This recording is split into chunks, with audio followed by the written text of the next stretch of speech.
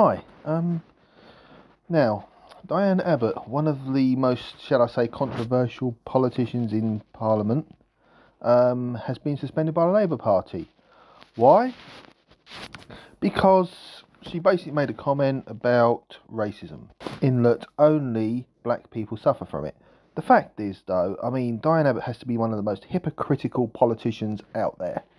The fact is, any race can suffer racism, whether they're black, white, Asian, and obviously religious as well, Jewish, for example, and also many other religions as well, and many other communities and ethnicities around the world. So it's not it's not just a thing that black people suffer. Everyone suffers it from time to time, whether it's directly or indirectly. The problem is, though, Diane Abbott, like I say, is one of the most hypocritical politicians out there, in her statement, because,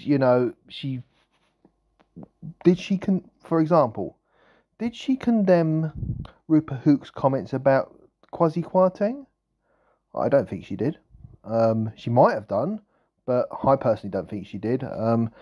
And Labour have really done the right thing in suspending her. The fact is, Labour need to realise that racism basically isn't just against black people or even just against Asian people. It's against all.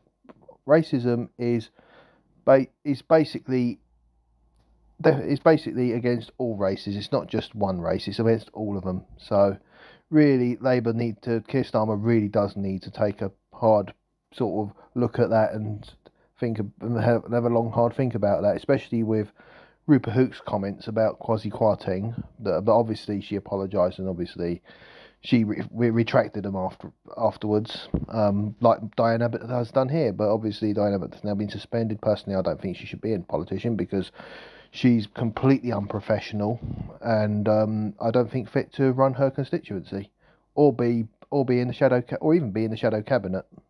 So anyway, see you soon. Bye bye.